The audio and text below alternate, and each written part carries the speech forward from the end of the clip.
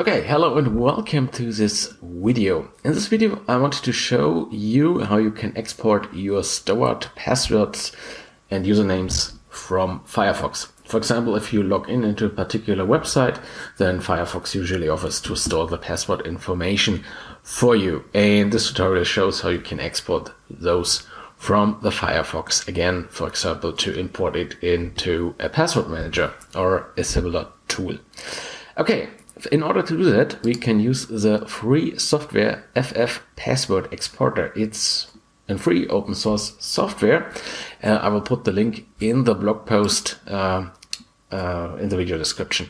Okay, on the project page, just click on Releases here, and there we have the current version.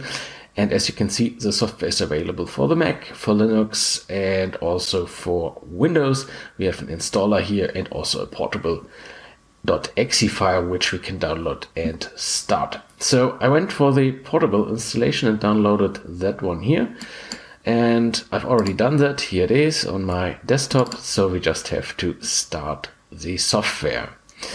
Okay, here we go, and all we need to do is select the correct profile here and provide a master password for Firefox if we have set one. I don't have set up one, and then we just have to click export passwords. And in case of an error like that, well, then you have just selected the wrong profile, so I have to select the other profile here and hit export again, which will then in a few moments will open the file dialog here. And as you can see, now we can save our password or login information as a CSV file. And well, that's it. We can now open the file with Microsoft Excel or as well as LibreOffice. Let's do that and have a look to our passwords.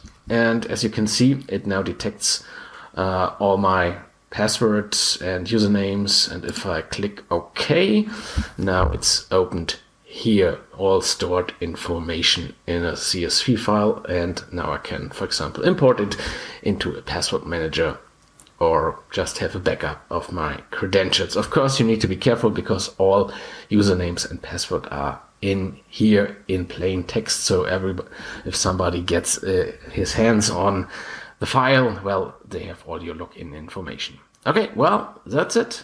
Goodbye.